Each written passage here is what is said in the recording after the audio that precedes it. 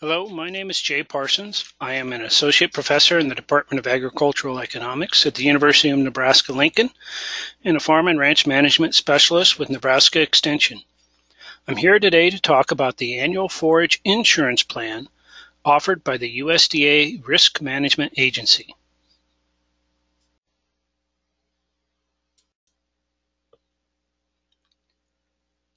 The Annual Forage Insurance Plan is a precipitation risk management program offered by the USDA Risk Management Agency to meet the production risk management needs of producers planting annual forage crops for use as livestock feed or fodder.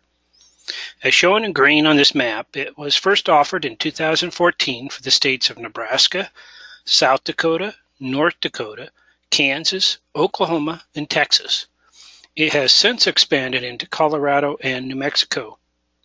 Similar to pasture rangeland and forage insurance, or PRF, the annual forage insurance plan is based off of rainfall index data provided by the National Oceanic and Atmospheric Administration Climate Prediction Center, or NOAA. With the annual forage insurance plan, producers are able to insure annual forage production value by dividing their liability across a series of 2-month intervals and insuring based on the expected grid index, representing the average precipitation data for the grid ID. The grids are 0.25 degrees in latitude by 0.25 degrees in longitude. This translates to roughly 17 miles by 17 miles at the equator. Due to the curvature of the Earth, actual size will vary based on location. Each grid has an historic precipitation index calculated for it for each of the 2-month intervals dating all the way back to 1948.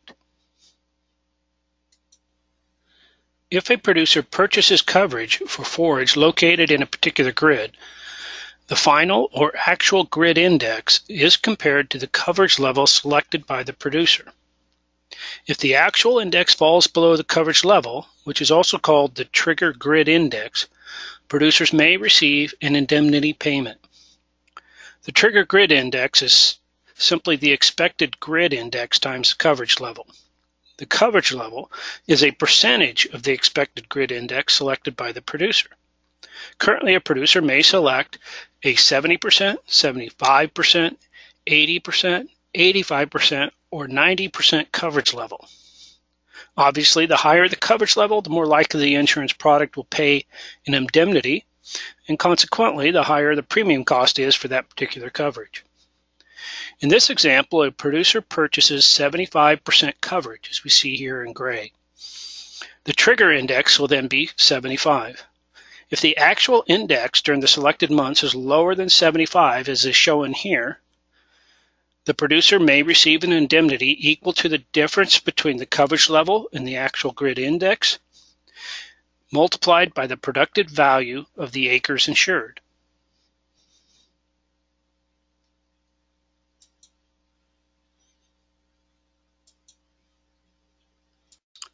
So what does the annual forage insurance plan actually cover?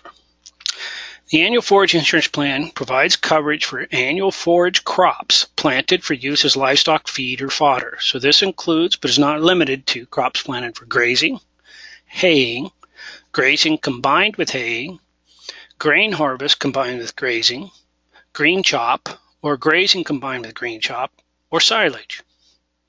So it's currently available in all counties in Nebraska, and it has both a CAT coverage level and buy-up levels available. The CAT coverage has a lot of exceptions attached to it, including the fact that CAT coverage is not available if the only intended use for the annual crop is grazing. In that case, you have to purchase the buy-up level coverage. Similar to pasture rangeland and forage insurance, or PRF, this is based off of a 2-month intervals that are insurable for coverage levels up to 90% of normal precipitation. Again, an exception is there for CAT coverage, in which case the coverage level is locked in at the 65% level for the entire growing season. There are a total of 4 growing seasons being offered for annual forage insurance coverage. Growing Season 1 and Growing Season 3 have been around since its inception. Growing Season 2 and Growing Season 4 were recently added. We are going to focus on an example for Growing Season 1 in the remainder of this webinar. The other growing seasons would work similarly, with different coverage periods and different planting windows to match. All growing seasons have a sales closing date of July 15th. So if you want to participate in this insurance program, you have until July 15th to sign up and provide coverage information to your crop insurance agent for any of these upcoming growing seasons you want coverage in. For Growing Season 1, the forage must be planted between July 16th and October 15th, with the acres planted reported by October 15th. The insurance coverage is on final precipitation index values on selected 2-month intervals from September 1 to March 31.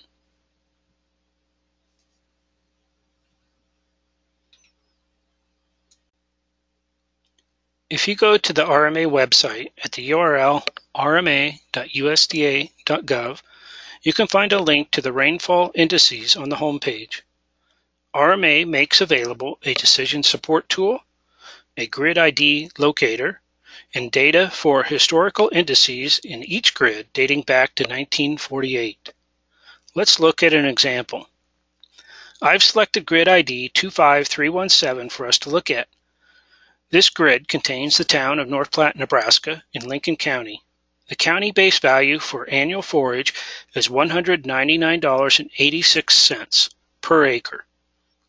A producer can select a productivity factor from 60% to 150% of this value to match their coverage needs.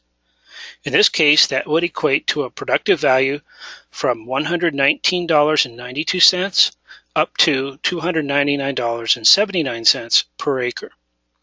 Again, CAT coverage is the exception, with a productivity factor locked in at 45%, or in this case, $89.94 per acre.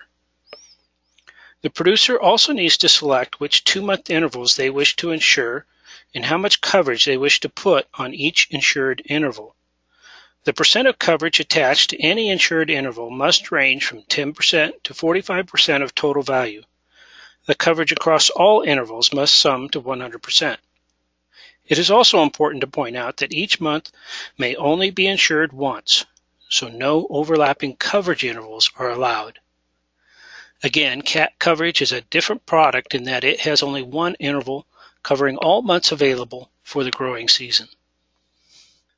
This is what the Decision Support Tool on RMA's website looks like for the example coverage taken out on grid 25317 in Lincoln County, Nebraska.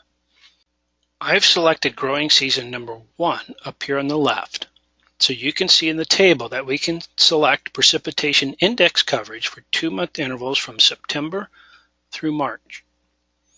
We've decided to attach 40% of our coverage to the September-October interval. This makes the October-November interval unavailable to us because we cannot insure October twice. We decide to go ahead and split the rest of our coverage, putting 30% in the November-December interval and 30% in the January-February interval. Now, if you look back over here on the left, you'll see that we have selected the 90% coverage level. This means that if the precipitation index falls below 90% of normal for any of the 3 2-month intervals we have insured, we may receive an indemnity. Again, this coverage level can be selected by the producer to be anywhere from 70% to 90% of the expected precipitation index value. Next, you'll see that we've selected a productivity factor of 100%. This means that we are accepting the county base value of $199.86 as our productive value per acre. Because of the 90% coverage level, the resulting dollar amount of protection is then $179.87 per acre. You'll see both of those numbers listed down here in the first 2 lines at the bottom, where the county base value is $199.86 and the dollar amount of protection is $179.87. Back up here on the left, the insurable interest percentage is set at 100%, meaning that all of this production is at risk to us. We are not paying a share of this productive value to a landlord on a share lease or a share to a farming business partner. Insurable acres are set at 120. That is just a number chosen by me for this particular example. Of course, you'd put in your own number there for the number of acres you wish to insure. Finally, the sample crop year is set for 2017. Over on the right, you can see the results. This policy protects a total of $21,585 in value. The premiums range from 21.49% to 25.39% for the three intervals we have insured. The insurance premium could have been as high as 27.84% had we insured the December-January period. The total premium is $42.68 an acre. The subsidy level for this particular product is 51%. So the government will pay $21.77 an acre of this premium, leaving the producer a premium of $20.91 per acre, or for the total of 120 acres that are insured, $2,510. Note that for the 2017 crop year, the actual index value that we see listed here in the second column from the right is above normal for every interval, meaning that there is no indemnity paid out for this particular product in the past year. And we see that listed here in the far right-hand column. But this is just how it would have worked out for this 1 year, which would have been the fall of 2016 into the winter of 2017. Using the decision support tool, you can look at historical indices and estimated indemnities for all years going back to 1948. Here's a screen capture for the last 20 years of our example grid in Lincoln County. You might notice here that there has been a lot of variability over the years. For example, the December-January interval of the 2007 crop year that you can see here in the middle of this data has an index indicating precipitation was over 4 times the average amount. At the other end of the spectrum, the November-December interval of the 2003 crop year that you can see over here a little to the left and down had an index of 3.4. So this would have been late 2002, and precipitation was only 3.4% of the average amount for this 2-month period. Of course, this was a fairly severe drought period in Nebraska. We had another one of those fairly severe drought periods in the last half of 2012. You can see that reflected in the indices for the first 3 intervals of the 2013 crop year. Each of these indices is well below normal. Overall, all the indices on this chart that are below 90 in the intervals that we attach coverage have an estimated indemnity that can be calculated. Here's what the expected indemnities would look like for the last 20 years.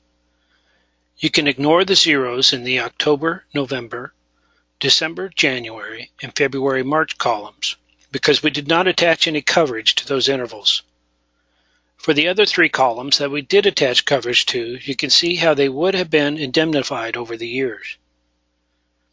Notice that the last 2 years would not have had any indemnities, but if you go back 20 years, this is a fairly rare occurrence. In fact, these are the indemnity totals by year. 2011 and 2007 are the only other years without at least some indemnity from this coverage. Notice in the 2013 crop year, with the drought of 2012 involved, the total indemnity on this coverage would have been over $11,000.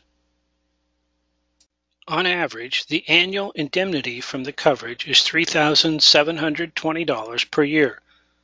This compares to an annual producer premium of $2,510. On a per acre basis, an annual premium of just under $21 per acre yields an average indemnity of $31 per acre. This reflects an indemnity to premium ratio of 148%, which is a result of the premium for this product being subsidized. So over the long haul, a producer should come out ahead with this product. But as you can see with the totals over on the left, there will be some years where you owe more in premium than you collect in indemnity, and some years where all you have is a premium with no indemnity to show for it. The question is, are you better off? For the years from 1998 to 2006, that answer would be a resounding yes, as it would be for 2012 and 2013. But you shouldn't buy this insurance coverage thinking you are going to outguess Mother Nature. It's best to look at it as an opportunity to protect your investment in an annually planted forage. Does it help you manage the precipitation risk associated with that activity? Thank you for your attention. If you have any questions, feel free to contact me in the Department of Agricultural Economics at the University of Nebraska-Lincoln. You can see my email address and phone number listed here. I encourage you to visit the RMA website at rma.usda.gov to learn more about the annual forage insurance plan and to use the decision support tool that is available to help you see how it might work for you.